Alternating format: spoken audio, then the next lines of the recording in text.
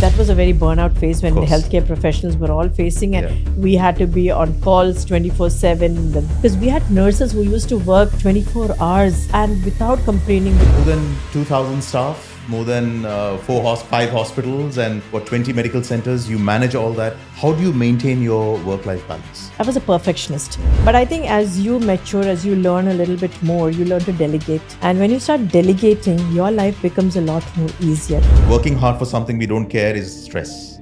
But working hard for something we love is passion. And I can see that for the 25 years or 23 years you've been working for Aster or Medcare, that was passion, isn't it? It was passion, 100%. Because I may not be right. Just because I hold the title of CEO does not mean that my decisions may be right. Even the housekeeping boy, so I'll tell you. So once when we had this World Heart Day, he was saying that why don't you just shut off the elevators and let people take the steps?